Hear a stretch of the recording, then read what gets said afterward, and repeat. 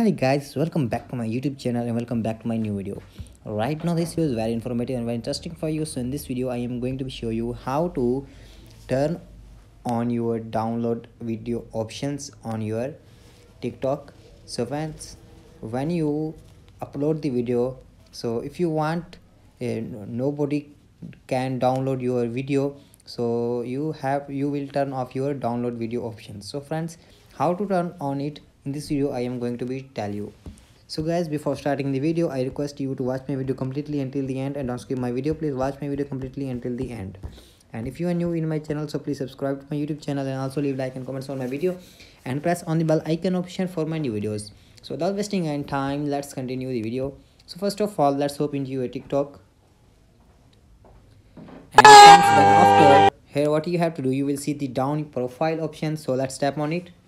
And so you can see here, let's tap on it here. And then after here you will see on the right top corner 3 lines option. So let's tap on it.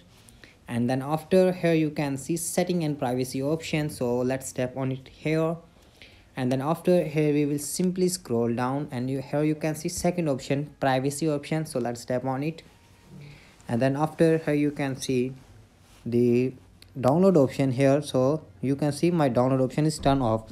That's mean everyone, if they want, they can download my video. So my download option is enabled on my video, so everyone can download my video. So I want to turn off it because I don't want anybody can download my video, TikTok video. So friends, you can see turn off it. So when you turn on it, you can see I turn on the toggle option.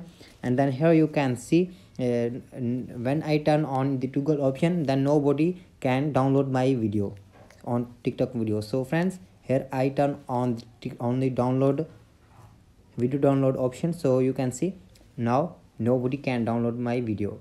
So guys, hope your problem will be fixed. So if your problem will be fixed, so please tell me in the comment box. And if your problem will be not fixed, so please tell me in the comment box. And if you have issue in Instagram, Facebook, WhatsApp, so you can tell me in the comment box and I try to solve your problem. So guys, hope this helped. Thanks for your time today and I will see you on the next one.